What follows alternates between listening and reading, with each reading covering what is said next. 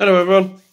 Right, this is just a showcase video on what I've been doing the last week or so, and this is my little bit of a side project. Well, side project that'll probably grow and grow and grow, knowing me. And it's Vietnam War, and I've always had a hankering for it. And actually, I was sort of pushed when Empress Miniatures bought out their new range. I was basically persuaded.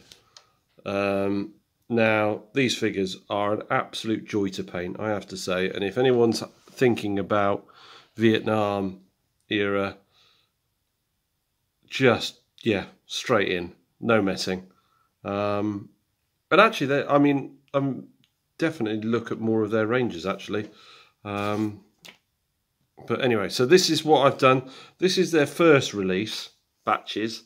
And I think since the last week or so, they've released another 20 figures, I think, ish. So really chuffed with these guys, really chuffed. See if I can zoom in a bit. So there we go. Some real nice little touches, little details. I mean, there's the machine gunner with a toothbrush in his and he's tucked in his helmet. Lots of cigarette packets. What's this guy? Yeah, he's got a packet of Lucky Strike. Also, what I like, they got these. It comes with belts, ammo belts. So these big M60 machine gunners, you can just add them and. Really nice, really nice. I've done a bit of, I don't know whether you can tell, I've tried to get a bit of helmet graffiti. Sorry, you can't really see it. It's quite difficult with the light.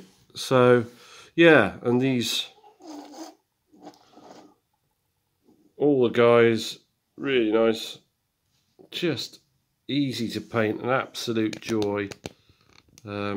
This guy, apparently, bit of research, bit of asking, that thing on there, couldn't tell what it was, but apparently it's taken from a photo, which I've since found, of a GI in the war, and he's got a stuffed little doll thing in the back of his helmet, so they've recreated it really nice. But yeah, quite simple to paint as well. There's obviously a lot of greens and just off green, and so it's quite difficult to highlight, but I've really enjoyed it. Really enjoyed these.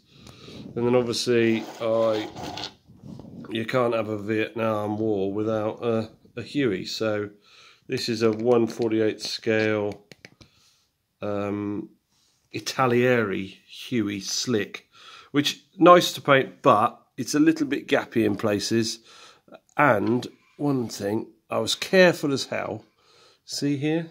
I was careful as hell with the glue, and as soon as I glued it, and then I did it so I could paint behind these doors, and then I glued them on, and it completely discoloured all the glass, which is a little bit annoying, but hey,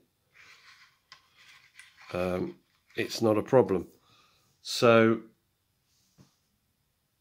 really enjoyed it. Really enjoyable. I will be definitely going to get some more of their stuff, more of the Vietnam War range, and I reckon go and have a look. Really nice stuff, really nice.